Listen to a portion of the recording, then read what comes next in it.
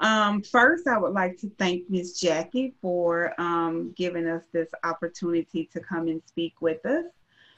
So, good afternoon to everyone. Thank you for being with us today. Today, we are pleased to welcome Miss Jackie Rowe, a very special guest from Lake Charles. Jackie is with Swallow Heck, and she is a navigator for Healthy Louisiana. And today she will be sharing with us her expert opinion on health insurance in the marketplace. This webinar is being recorded and all lines are muted. So please put your questions in the chat box, but we ask that you hold all your questions until the end of the webinar. With that said, I ask that you give your full attention to Ms. Jackie Rowe and help me welcome her. Ms. Jackie, take it away. Hi, everyone. Like China said, my name is Jackie Rowe. I'm a certified navigator with the Navigators for Healthy Louisiana. The agency I work for is called Southwest Louisiana Area Health Education Center. We're a nonprofit organization that does health awareness programs throughout the state. We're funded through federal and state grants. One of our federal grants is the Navigators for Healthy Louisiana, which we help assist consumers in navigating through the health insurance marketplace. With the current COVID-19 pandemic, we've experienced a lot of confusion and unsure of how to handle if they lose their job-based coverage. And today I'm going to go over some information that could be very useful to some of y'all and answer some of y'all questions about what do you do if you lose your job-based health insurance. As I said, if you have any questions going forward, just please leave them in the chat box and I'll try to address them a little bit later. Once you lose your job-based health insurance due to the COVID-19 or for any other reason, you usually have two options to be able to maintain health coverage. You can actually go into the federal health insurance marketplace, or you could continue your COBRA coverage. And we'll go over what COBRA coverage is a little bit later on in a few different slides. You do have options to be able to continue to have health insurance. And you have a 60-day time period to be able to still get in once you lose your job-based coverage. First option is the health insurance market plan. Ms. Jack, yes. Can you show us your PowerPoint, please? I'm not seeing it on the screen. It should be showing. It's not showing at all? No, ma'am. Let me see. Hold on. You probably have to click share and then click on the actual PowerPoint to share. I apologize. No problem. Because I'm starting it from the beginning and it's showing up on my side. If we can't get it loaded, we definitely will email it out to all the attendees afterwards. If we can't get it working right, I apologize.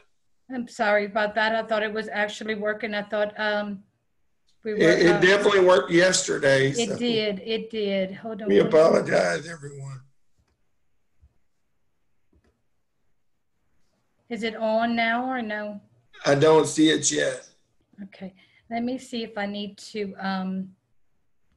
Let me try logging back out and logging back in. Hold on one second. We apologize, everyone. And like I said, if we're not able to get the PowerPoint started, we definitely will email it to everybody at the end of the webinar.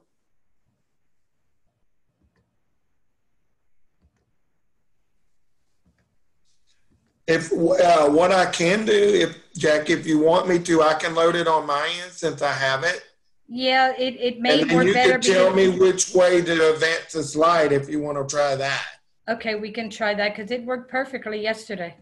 Okay.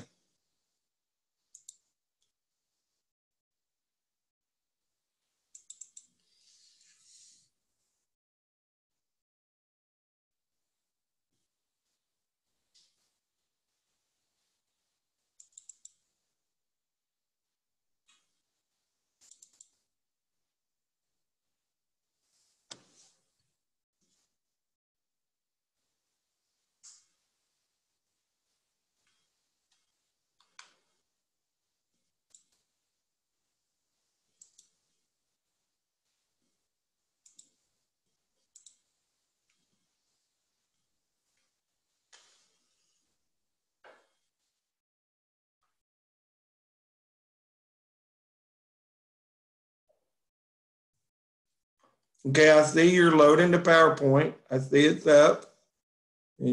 Now we're got it. Yay.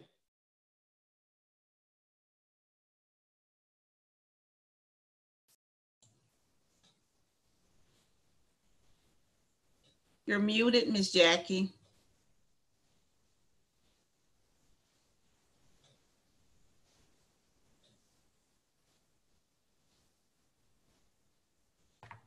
Okay, can y'all hear me now? Yes, ma'am. All right. You can see the screen and hear me now. We're back in Yes, business. ma'am. Okay, Good sorry. to go. Okay. All right. So now we're going to talk about the health insurance marketplace. I always think of the health insurance marketplace as like a shopping mall. It's actually a one-stop shop place where you can actually go in and shop for the policies that are available and pick which one that would be suited for you and your family. Anyone can apply through, that's a U.S. citizen or anyone legally present in the United States can enroll in the health insurance marketplace. Right now, there's only 2 providers that are in there, which is Blue Cross Blue Shield and Advantage. Advantage is actually a company that was started by some doctors up in North Louisiana over 20 years ago, and they've actually just moved throughout more of the state now. You can earn tax credits through the marketplace, which helps you to pay for your premiums. And it all depends on your household size and your income. And the marketplace pretty much adds that up for you. For like a household, let me see my chart real quick. For a household of 4, through the marketplace, you have to make less than 100,000 to be able to probably qualify for some kind of assistance through the health insurance marketplace. A lot of people do qualify for it, and it's able to help lower the cost of the actual premium. Also, depending on your income and household size, you can also get what's called cost share reduction, which helps lower the premium and also lowers the deductible, I'm sorry, lowers the deductible and lowers the co-insurance that you would have to pay if you went to the doctor for a procedure. Again, all the policies through the marketplace do not have pre-existing conditions linked to any of them. So anyone is able to join without any kind of discrimination of any kind of past or current health issues that they may have. You do have to file a tax return when you do you do have a marketplace plan, because you do have to reconcile that, because what you put on your application is based on what you anticipate on making for the current year. Most of the time it is an estimated amount, so people know, because they have an hourly job that they've been at for a while and they know exactly how much they're going to get. Some people that are self-employed struggle with that a little bit because it's a little bit different, but you can go in your marketplace application and readjust your income throughout the year, and we highly suggest that, to be able to start balancing out the tax credit, because the more money you make, the less tax credits you get, and vice versa. So you do have to reconcile your taxes every year to be able to make sure that you get the right tax credit that you're eligible for, because it is your money that the government's helping to pay for, and you are entitled to that benefit. Go to the next slide.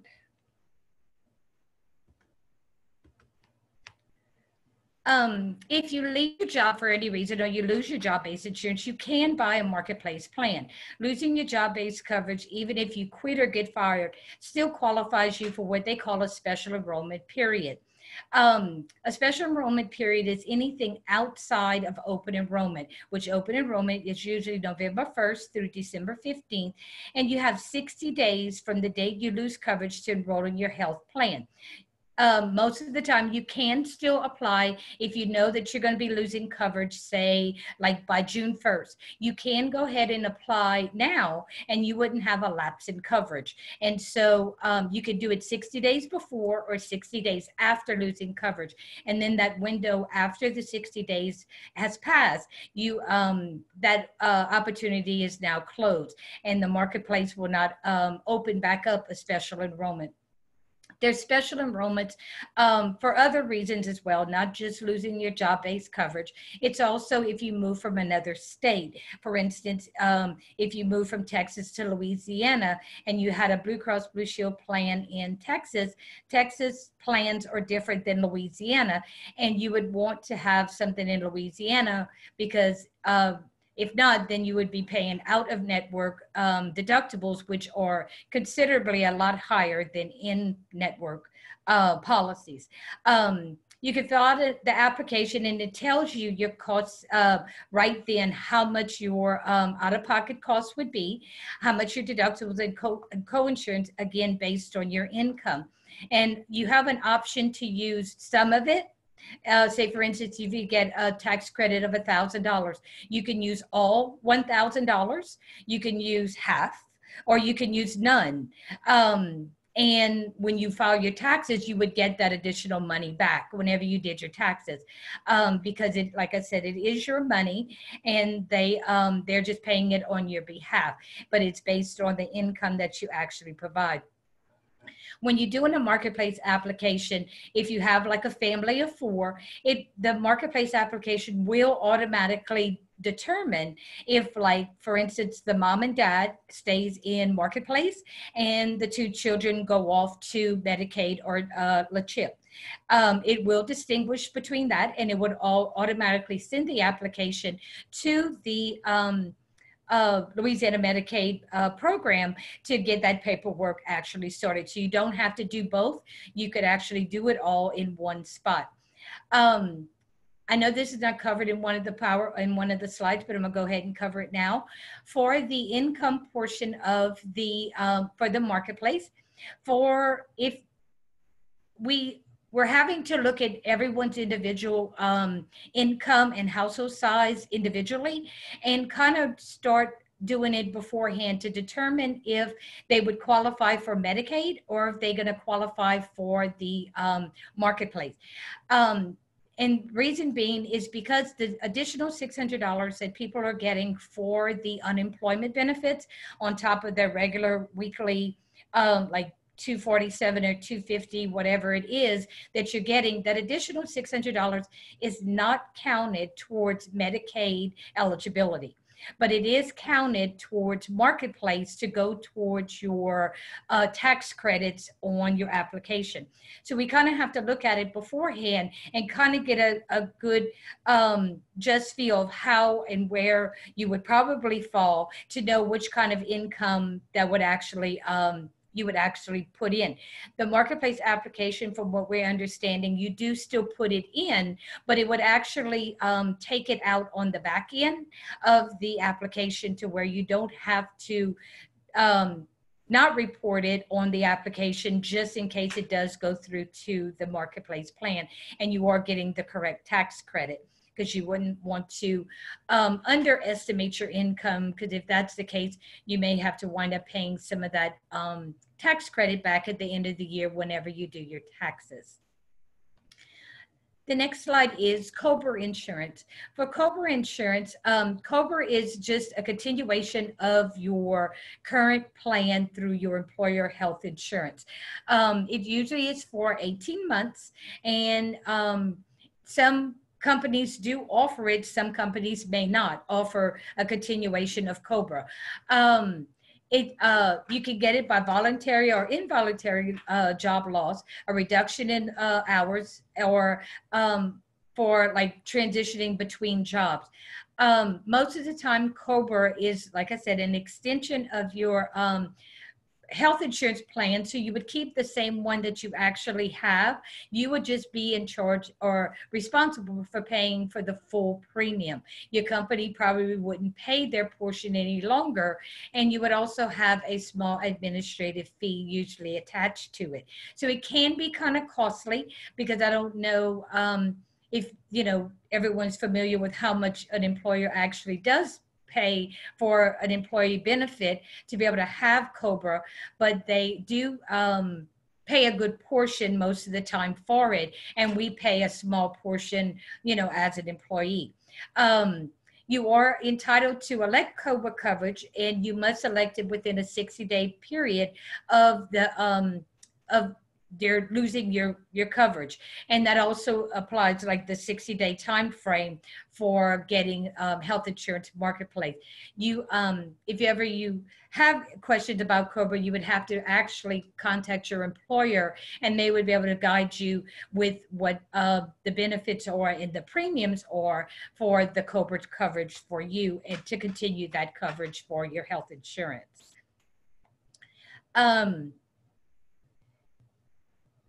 Generally through you won't, if you once you sign up for COBRA, you usually cannot get out of COBRA until it usually ends after 18 months. If you voluntarily drop COBRA or fail to pay for the premiums, it doesn't mean you can get a special enrollment in the middle of the year. That's not considered one of the special enrollments of losing like job-based coverage. It would COBRA is pretty much a little bit different, where you kind of locked into it for the year, so to speak, where you kind of need to make that decision before you choose COBRA, but you can opt out of it during open enrollment through the health insurance marketplace, which is, you know, in November when it starts. You don't have to take COBRA. It's not mandatory that you do, but you should also try to find some type of insurance that that you can enroll in. It's like the marketplace plan. And they do have some, you know, decent plans out there that are affordable once you put in all of your income information and see exactly what kind of tax credit and if you qualify for the cost share reduction, if that all applies to you. I think that's pretty much the end of our this presentation part of it. I did want to touch on one other thing. For the Navigators for a Healthy Louisiana, we do have a program called Team Viewer. So even though we are still social distancing and not being able to see anyone in person, we do have a program called Team Viewer. And Team Viewer is an app that you could put on your phone, or I mean, well, it doesn't really work good on the phone, I'm sorry, on your laptop, and it actually lets us share the screen just like Zoom. TeamViewer is a little bit more secure because of the private identity information that is disclosed through an application, and we can still assist you over the phone. And if it's something that we have to call the marketplace for, we do we would do a three-way call with you to be able to guide the process to make sure that you have you know, you have all your questions answered and you're getting everything that you actually need. There was one other point that I wanted to make too that I forgot. During this COVID-19 pandemic, the marketplace is allowing an additional time past the 60 days for what's called disaster SCP. And that's that could be granted to someone if their 60 days has passed, if they were sick with the COVID-19, or if they were having to assist a loved one that was sick with the virus, or there could be another circumstance where the marketplace would allow them to actually go past the 60 days and still be able to get a marketplace plan. Those kind of situations, we'd have to contact the marketplace for approval, and we'll be glad to help walk anyone through that process if anyone needs further assistance.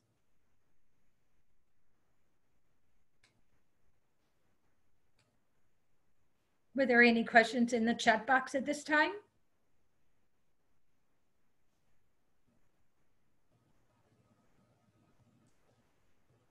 A question I have is, does the marketplace, applying for the marketplace, does that affect your unemployment benefits? No, it does not. It has nothing to do with your unemployment benefits. The only thing, like I said, whenever you there's a way that that we have to put in the income to actually show what you've made prior to the you know, close of the businesses and people that have lost their job. There's so you'd have to put in your income in several ways, but it does not affect anything that has to do with getting Marketplace plan or Medicaid. It just would depend on if you fall into Medicaid, you don't put the $600 in. The Marketplace application actually pulls that $600 out of your income to be able to, because that's not going to be considered part of your income during this through the emergency declaration. Once that is over, I think that ends July 31st, where that ends. I'm not sure what would happen at that point. Like I said, things change, not daily, but weekly, of how they're handling this whole pandemic. So we would cross that bridge whenever July came, and we look at it and see what else they're going to do and what the Marketplace or Medicaid actually requires us to report as actual income. Does the stimulus that you receive, is that also affected, or does that affect benefits? The $1,200 that everyone received through the stimulus, or if it was the $2,400, whatever you got for that, no, it does not have to be counted either place, either on Medicaid or Marketplace. It's not anything that's reported as part of your income to affect your Medicaid benefits or to affect your tax credits as showing as income. Thank you.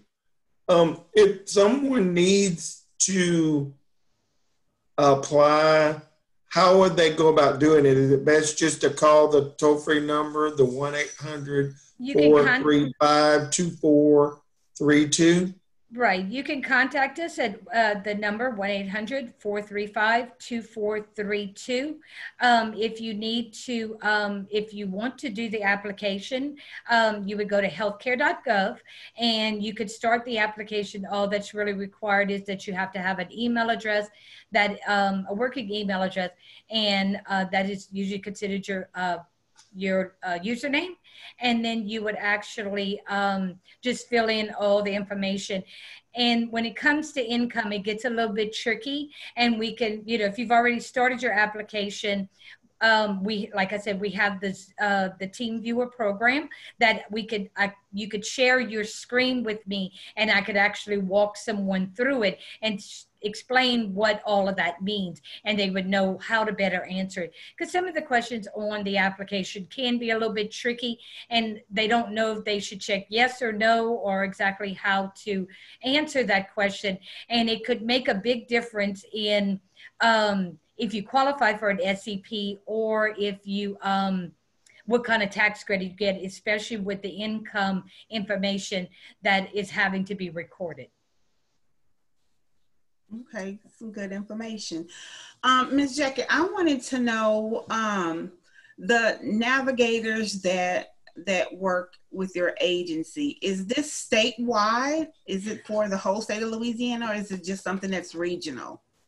Well, we used to have like 16 or 17 navigators all over the state. Now our budget has been reduced like the last couple of years. And so now there's 3 of us, and then we have Jacob Jacob would still be our backup.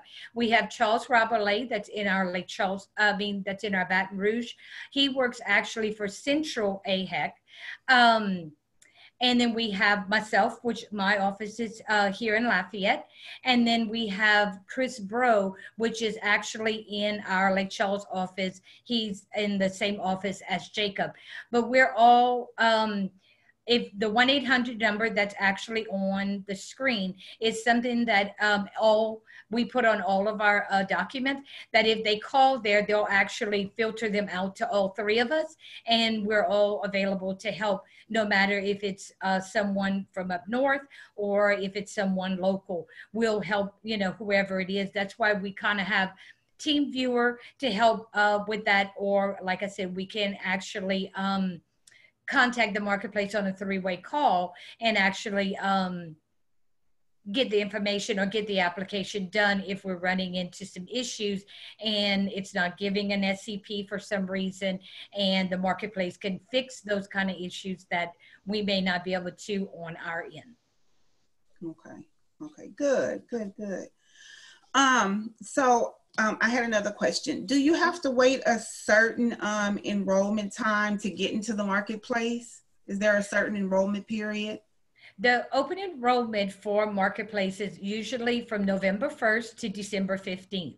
And that would be for policies for the next year. Like come this November, we'd be looking at policies for 2021.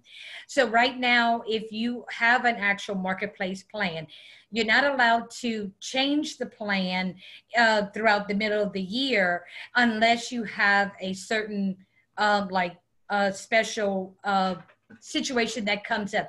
There is times where, like for instance, if someone loses their job and they had a marketplace plan, the application going into the application and doing what's called a life change can actually trigger it to let you choose a different plan.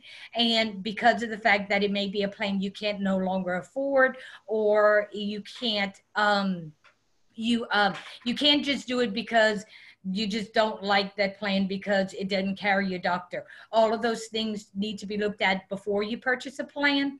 And sometimes, like I said, it will allow you to change the plan throughout if you go in and do a life change on the application. It'll let you actually change plans.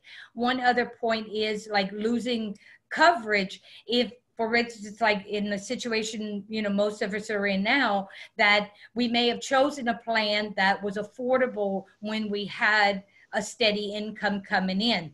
Now we may see that we can't afford that particular plan.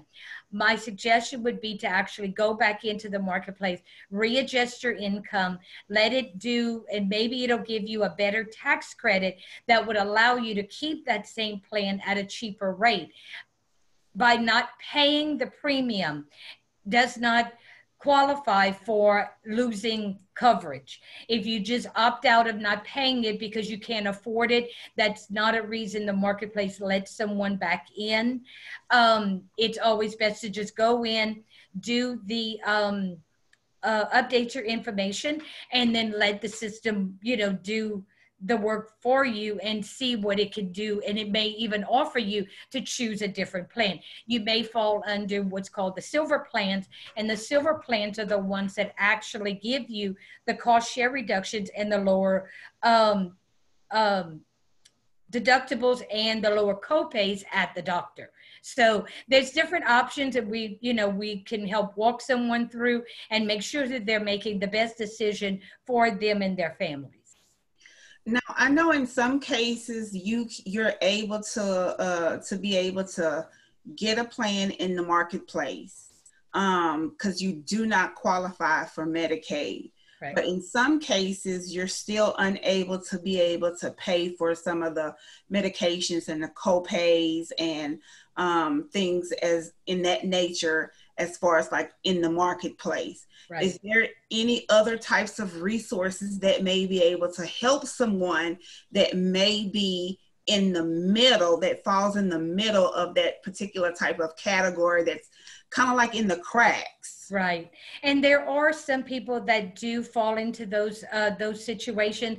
When we're actually going through the applications, we actually put in the doctors, put in the medications. If it's something that is really, really important to that consumer, to make sure that that medication or that doctor is on that network. Because like I said, going outside of the network, you could have a deductible that's $1,000 deductible, but then you would going outside, it could jump to $6,000. And those are very scary because you want to make sure that you stay within network.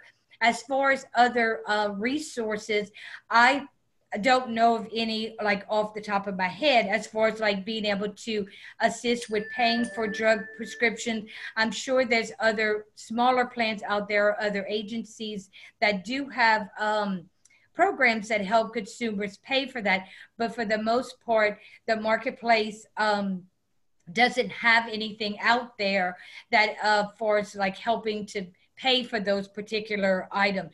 Most of the time, most of the plans on the marketplace are actually, if you usually have to pay your deductible, and I usually show them that if you go to the doctor, not for the preventive services, all the preventive services are covered on all of these plans, like yearly exams for men and women, and like colonoscopies when you turn over 50. There's different things that the policies do still cover that are at no cost because they're preventive services. Most of the plans on the marketplace, you do have to pay the copay before, and the co-insurance before they actually assist you with paying for the uh, cost of that service. And most of the time it's like, most of them, none of them pay for, like, if you have to have an x-ray or an MRI, all of those go towards your actual deductible for the policies. But I'm sure, like I said, I'm sure there's programs out there that may be able to assist with uh like medications, like needing for help with cost for medications. But off the top of my head, I don't know quite which ones those are. I know we have resources that could reach out, and I could look further into that for you and get back with you and let you know. Okay. There is a question. The question is there any difficulties reaching you during the time due to influx in unemployment claims and likely with a loss of job-based coverage? To be able to contact me directly? Yes, or any of the navigators. No, we have non-traditional hours that if we have to help enroll someone later in the afternoon or the evening. I had one consumer I had to help. It was after 5 o'clock, which is perfectly fine. We're here to assist whatever needs y'all have. And so if you do need assistance or just have questions, please feel free to reach out to us. We'll be glad to assist you with any of your questions, or help walk you through the application, or just guide you to be able to make the right decisions and answer, like I said, all of your questions, so you can be able to make the right choices, especially right now with the health pandemic. We don't want anyone going without health insurance. And as I said, if you don't want to have a lapse in coverage, you have to be mindful of when you actually apply for the marketplace. So the marketplace actually starts at the beginning of a month.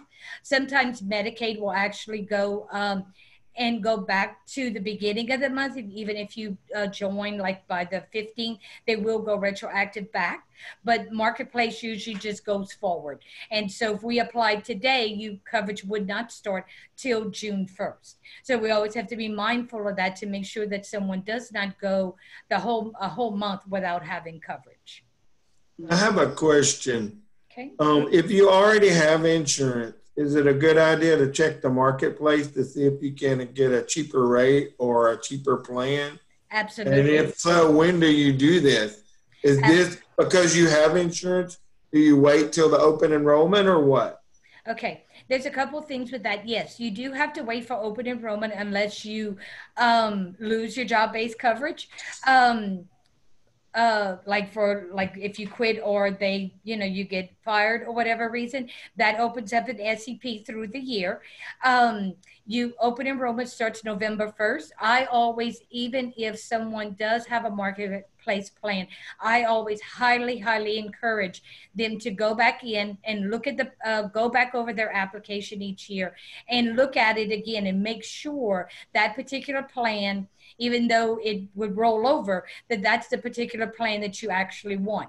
I've had situations where they didn't realize the premium had gone up a tremendous amount, and they could not afford it. And after December 15th, you can't really change your plan for something else. You kind of locked into that plan for the year. Now, as far as updating your application, or if you want to check it out to see if you would qualify, there is some guidelines that fall for job-based insurance. there's a form called Employee Coverage Tool that you can get on healthcare.gov that actually walks you through.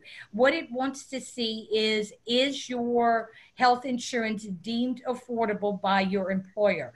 And there's a calculation, I believe it's your annual income multiplied, and I believe right now it's 9.78%, and or it might be 9.68. They changed it, and after a certain time they were changing it back to 9.68. But there is a calculation, you multiply that. I always divide that by 12, and that gives you your monthly amount of how much is allowed based on your income, how much you should pay for health insurance. Say, for instance, that number, that calculation comes up to $300, and your health insurance per month at your employer is $325. Well, that is now deemed unaffordable. The $325 that your employer, you're paying for your employer, is deemed unaffordable because it's more than the calculation that what the marketplace is deemed considers deemed affordable. So at that point, you can get a marketplace plan instead of your job-based insurance. If you opt to get marketplace insurance, even if your job-based insurance is considered affordable, but you opt that you want to get marketplace instead, you do not qualify for the tax credit if your job-based insurance was deemed affordable. So it's always very important that we check that if you are offered, and that is one of the questions on the application, or you offer job-based insurance. And if you are, it wants to know how much you actually pay per month, and it will do the calculation. And if you don't know like all the information, that's where that form on healthcare.gov, you give it to your HR department, and they would actually fill it out, and it has all the information that you would need to fill in that section on the application. Okay, good, good, good. I did have another question. It's regarding the COVID-19. Okay. I know that they were saying that if you were to get tested, that the testing was free. Right. But in regards to everything else, that falls under the insurance plan. Yes, it does. That's one of all of the testing is actually free, and all of the fees should be waived for that, no matter what insurance you actually have. If you have to have treatment because you are tested positive, you would have to contact your actual provider, your Blue Cross Blue Shield, Medicaid, whatever the case is, and find out what your policy actually would actually cover. Because I believe that they were trying to get most of them to waive some of those benefits, but I'm not sure how many or what policies actually were allowing that to happen. I don't know if like Blue Cross was doing it and Vantage was not, or vice versa, or whatever, but you would have to individually call your contact your provider to find out what would they be covering if you did fall sick to the illness. Okay, so it would actually work as if you were sick under any other circumstances, whether or not it was like the flu or Correct. pneumonia or anything like that. That's correct. It would fall under, if it happens to fall that they don't pay it, it would actually, any out-of-pocket expense would actually go towards your deductible. And your deductible, would, once you reach your deductible, then depending on the policy you chose, if you chose an 80-20 plan, then they pay 80%, you pay 20 after the deductible. So those are some of the things too that we explain and we show. And we show, consumers that, just having a premium that may cost a little more, when you do the actual math for it, you might be paying more in premiums than you would by paying your deductible. So you kind of want to always tell everyone to, do the math and make sure of what is affordable and what would cover you in case of an emergency. Okay.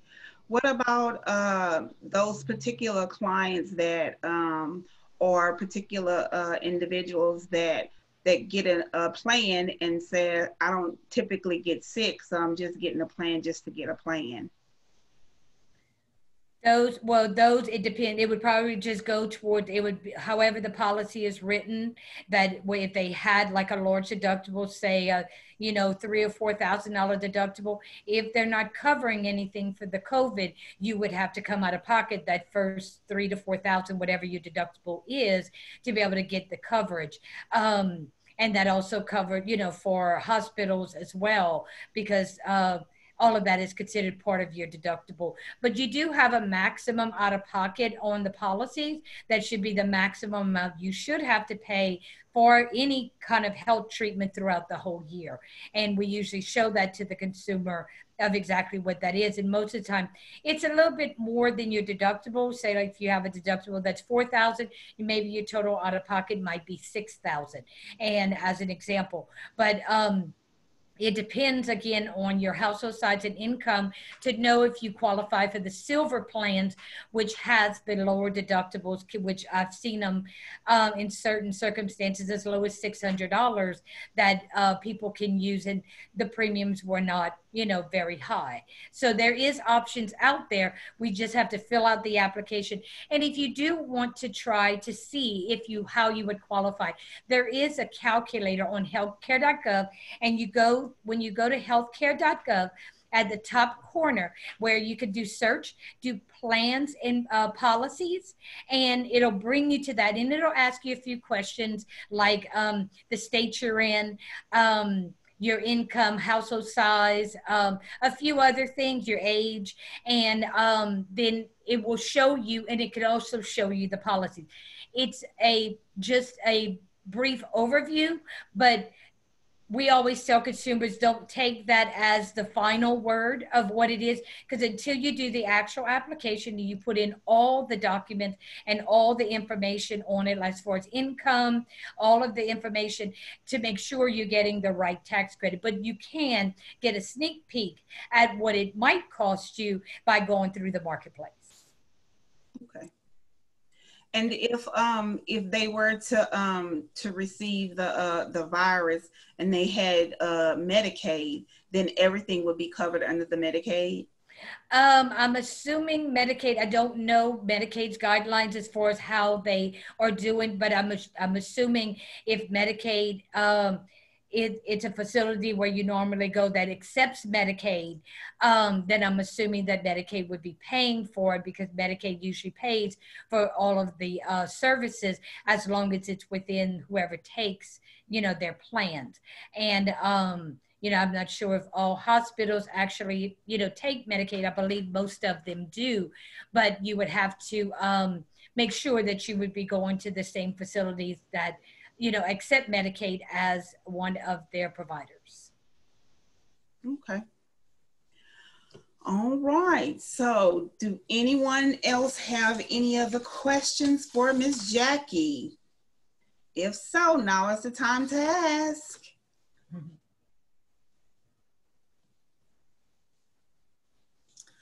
All right. Well, if not, this will conclude. I would like to thank everyone for attending our webinar. I would like to thank Ms. Jackie for her time. Thank you so much, Ms. Jackie. I appreciate you taking time out of your busy day and your busy schedule to come and give us this valuable information. If anyone has any additional questions, you can always call our office at 337-436-2570, or you can email us at info@FHFSWLA.org. Please complete the survey at the end of this webinar, and all documents that were that we went over today will be emailed to you. So thank everyone for attending, and have a great day. Thank you, everyone. Thank Bye. you. Bye.